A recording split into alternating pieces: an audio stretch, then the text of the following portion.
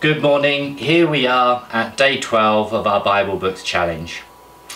Have you given any thought to the major characters in the Old Testament and where they appear in time order, that is chronologically?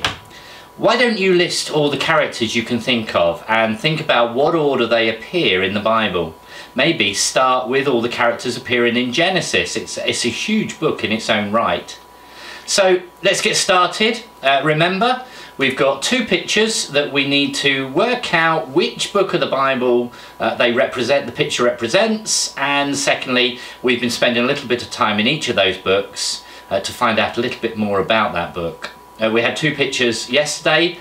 First of all, picture 23. As you will see, we have a cycling judge. This book reminds us of Judges, which is the 7th book of the Old Testament. You've got Genesis, Exodus, Leviticus, Numbers, Deuteronomy, Joshua and Judges. This book reminds us of the Judges, which is about the dreadful cycles of events that repeat themselves throughout the book. As you've observed the picture, can you see how many spokes in the back wheel and how many spokes in the front wheel? In the back wheel there are 7 spokes, and these remind us that the cycle of events repeats 7 times throughout the book. There are 5 spokes in the front wheel, and this reminds us that there are 5 main steps in each of those 7 cycles. Firstly, the people stop following God. They rebel against him. Secondly, they find themselves trapped in bad ways, often with a nation that lives around them, oppressing them in some way. Thirdly, they cry out to God, saying sorry to him. They repent. You remember, we've looked at that word briefly already in our Bible Books Challenges in a previous one. But they say sorry to him. Fourthly, God sends a godly judge. He sends a rescuer to rescue them from their situation. And fifth and finally, there is peace in the land whilst the judge is alive and in charge.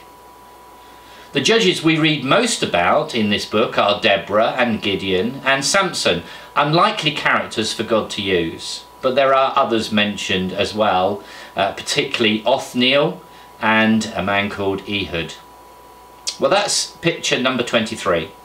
Here is picture number 24.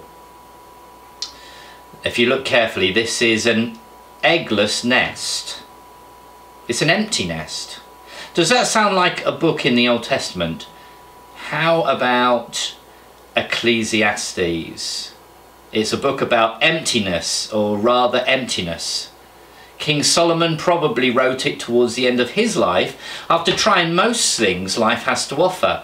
He finally realised that only following God brings real meaning to life.